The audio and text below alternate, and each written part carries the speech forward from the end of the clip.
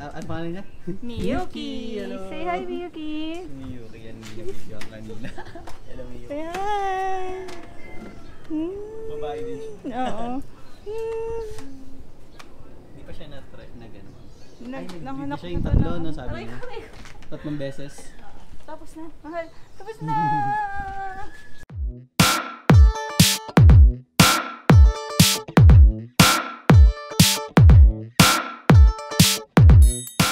Hello guys! Good morning! It's March 9. So nagpe-prepare ako. Actually, palis na ako. Nagpe-prepare ako kasi meron tayong home service. May gugroom kaming 3 pusa. So inaantay na lang. Ako na lang inaantay nila. Hey guys, let's go! Alis na tayo. Marami na silang nag-groom sa shop. And kakatawag lang itong isa nating client na may 3 pusa. And sabi ko gusto ko i-cover to. Very challenging sila na i-groom kasi yung temperament nila is iba eh. Medyo matapang. May mga pusa naman na hindi matatapang. Do kasi yung ibang mga pusa is hindi sanay. Ngayon, i-share ko sa inyo. Medyo matagal na namin silang hindi na-groom. I-share ko sa inyo yung experience namin doon. And tingnan natin yung mga ugali ng pusa na ating i-groom today. Papakita ko sa inyo. Mga Persian sila. So bababa na muna tayo. Alright.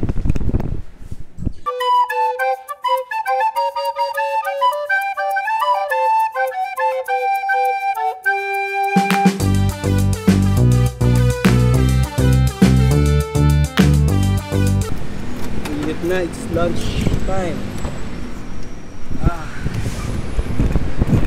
Lunchtime. Ang init. Di pa ako nagla-lunch. May family gathering kami. Birthday ng lola ko. It's a surprise party. Simple naman. Simple lang. Andun ang buong family. Okay, magdadrive muna ako. Babalikan ko kayo later. Kapag nandun na kami sa place. Kapag nag-start na kami. Okay? So sa mga cat lovers dyan, please don't forget to follow us. Sa mga bago lang. Kung love nyo ang mga pets, dogs and cats, isa yon sa mga iba-vlogs ko. Grooming, siguro information, if you have topics na gusto nyo i-discuss. May mga question kayo about pet related, we will tackle that. Just comment below. So ngayon, babalikan ko kayo later. Pagbalik ko, nandun na tayo sa home service natin sa mga pusa. Okay, thank you! Okay guys, nandito na kami sa aming location. Nagbababa na ng gamit yung aking mga groomer. So, i-share ko sa inyo yung ating pag-groom dito ngayon. Guys, saglit lang. Oo, sige, mamaya. Sungit pa naman yan. Sungit na. Kasi puti pala to eh. Si puti. Si ano Puti nga? hindi siya tumatakbo no? Kahit nasa labas. Ang kapal na ng buhok niya. Puti. Hindi, may pangalan yan. Si Chero. Siya, ito pala yun. Ayan mo siyang buhok. Hello guys, ayan. So, ayan ang una natin yung groom. Today is yung Persian ni ma'am. Chihiro ba? Chihiro? Chihiro. Diba tayo Chihiro? Oh, yung gupit ni Chihiro is sanitary lang as usual. Na-shave mo na yan dati? Hindi pa talaga na-shave. Kasi may mga ibang mga cat owners na nagpapashave ng kanilang mga cats. Meron nagpapalayin cat. Tinitira lang sa bandang leg.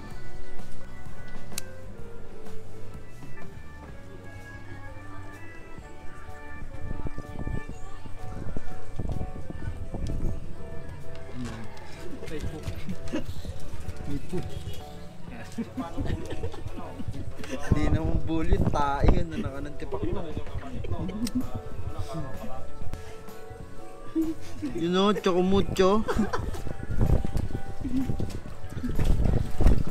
So dapat yung mga Persian din, nire-regular grooming kasi yung iba kapag sobrang marami ng buhol is walang choice kundi kalbuhin din.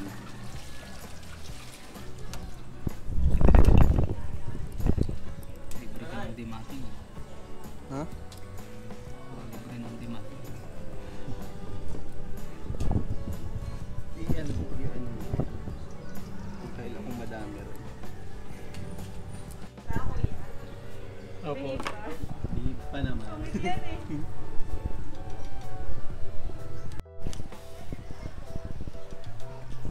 Okay, marami siyang po. Yan guys, kapag hindi nyo nag-groom regular yung pusa nyo, namumuo sa puwet, lalo na pag Persian nyo, mahaba yung mga buhok. Namumuo sa puwet yung poop. So, yan, dapat i-check nyo din yan kapag may pusa kayo, i-check nyo din yung bandang puwet nila or yung butt. Kasi nagbubuo yung poop dyan. So, nagkukos siya ng irritation or syempre dumi. Kala nyo malinis yung cat nyo, yung pala hindi.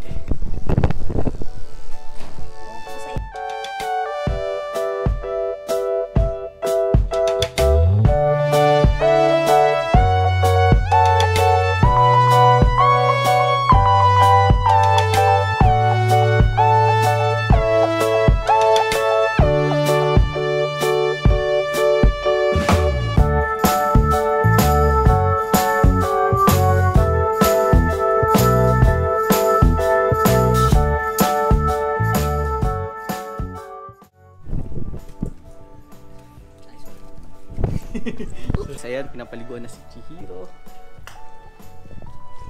May kasamang warm water yung kanyang water kasi hindi siya sanay sa malamig. Yan guys, kung meron kayong mga pusa, pwede nyo kaming kontakin. Usually ang mga service lang naman namin is within Pasig pa lang at saka mga malalapit like for example sa Marikina, malalapit na part ng Marikina, ng Quezon City, sa may bandang Eastwood, yan, nako-cover namin yung home service dyan. So pwede nyo kaming kontakin sa facebook.com/frodostation o kaya sa telephone number 7940971. Yan. Yes. So yan, kapag home service namin, medyo mas mataas lang kesa dun sa magwo-walk-in kayo. So kung medyo malapit naman kayo sa shop is mas recommended namin na pumunta na lang din kayo sa shop. Yan, kapag nag-home service kami, yan, may dala naman kaming table, tapos yung gamit and blower ng blower. Usually kapag madami, dalawang table kasi para sabay na habang nag-grooming groomer is nag-blower din yung assistant groomer.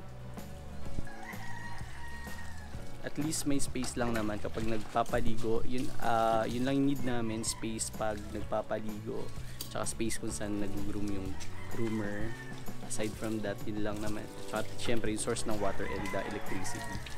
Okay guys, tapos na si Chihirong paliguan, i-blower na siya, pero kailangan muna siyang patuyuin para matanggal yung excess water.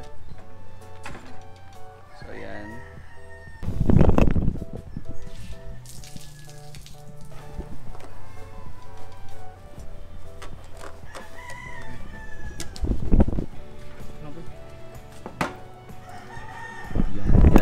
Binublower din namin yung cat, nilalagay namin sila sa cage kasi hindi sila sanay sa blower. Mas kinakabahan sila.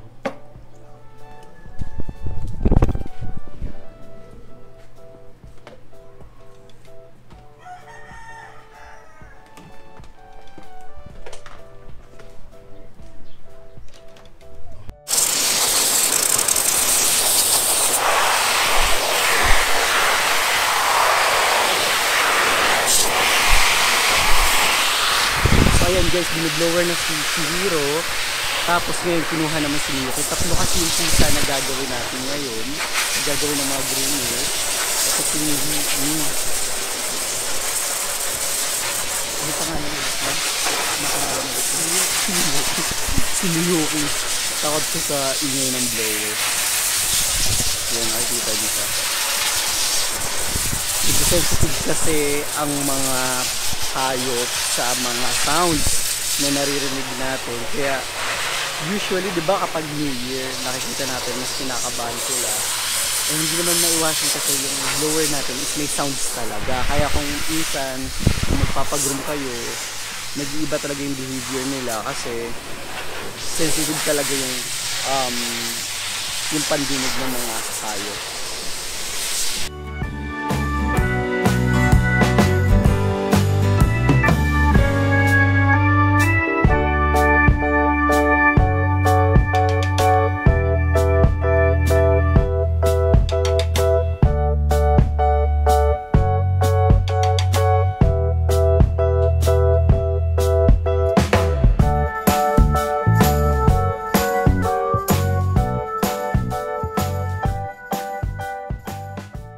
guys, so after i-blower ni Chihiro, ngayon naman is pina-final trim na siya para syempre yung mga sobrang buhok na hindi nakita during the first trim kanina, mas mapapantay na.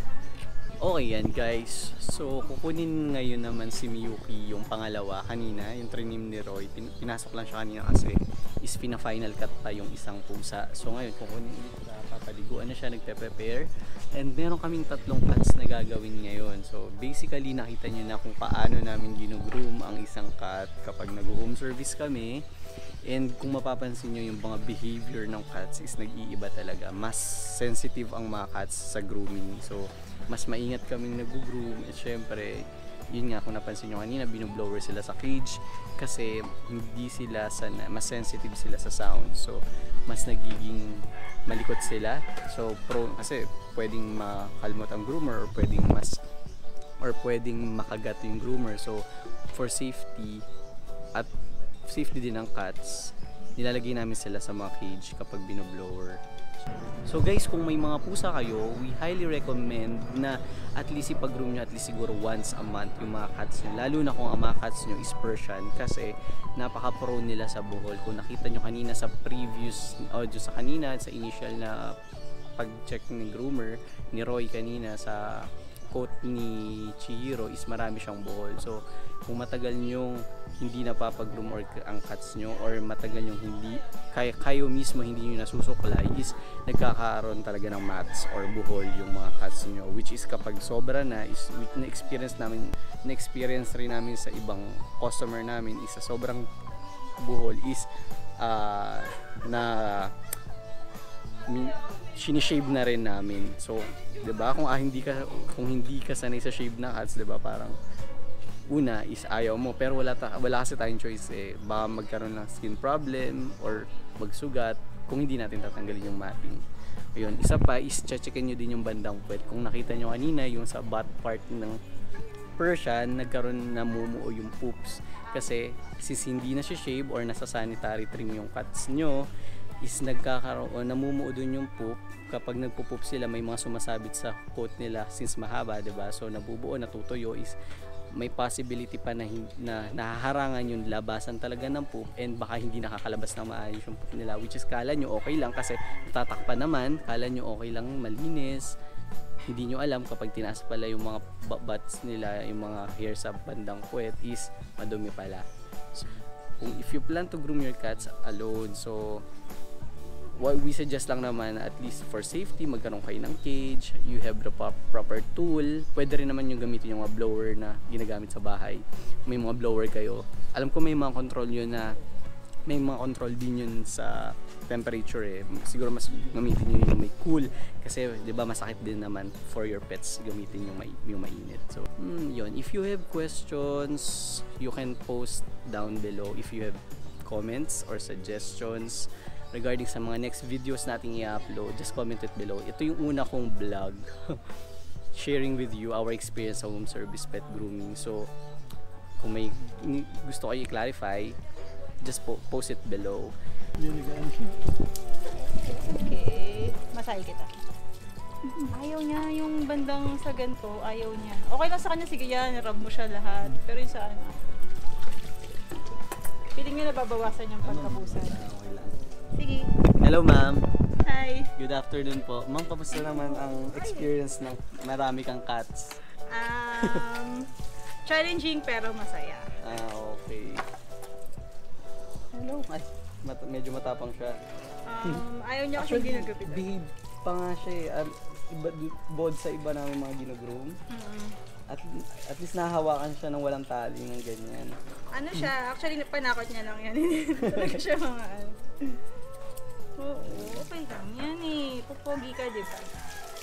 Ayaw niya, piling niya nababawasan yung pagkapusa niya. Kapag nasipig.